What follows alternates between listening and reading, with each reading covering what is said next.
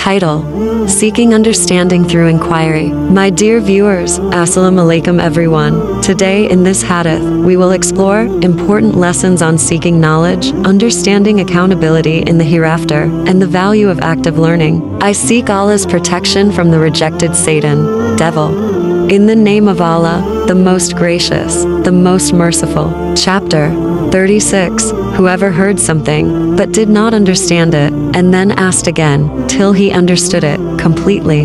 Hadith. Narrated Ibn Abu Mulaika, whenever Aisha, the wife of the Prophet, peace be upon him, heard anything which she did not understand, she used to ask again, till she understood it completely. Aisha said, once the Prophet, peace be upon him, said, whoever will be called to account about his deeds on the day of resurrection will surely be punished. I said, doesn't Allah say, he surely will receive an easy reckoning? Surah number 84. Surah number 84. Surah Al-Anshakak, the Sundering, verse number 8 in Arabic and translation English is Bismillahirrahmanirrahim. فَسَوْفَ يُحَاسَبُ حِسَابًا يَسِيرًا. They will have an easy reckoning.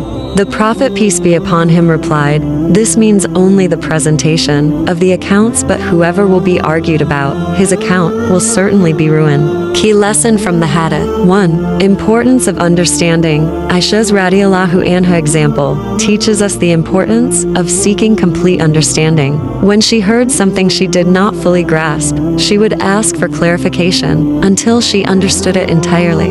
This emphasizes the value of not hesitating to seek further knowledge and clarity, especially in matters of religion and important teachings. 2. Clarification on accountability. The hadith touches upon the concept of being called to account on the day of resurrection. The Prophet, peace be upon him, explains that those who are merely presented with their accounts will have an easier time, whereas those who are debated or argued about, their accounts will face punishment. This distinction highlights the seriousness of our actions and the importance of striving to lead a righteous life. 3. Engagement and learning. The interaction between Aisha radiallahu anha and the Prophet, peace be upon him, serves as a model for effective learning. It shows that active engagement, questioning, and seeking explanations are key components of gaining deeper knowledge. As students, it's crucial to approach learning with curiosity and the willingness to ask questions, ensuring that we fully understand the teachings and can apply them correctly in our lives.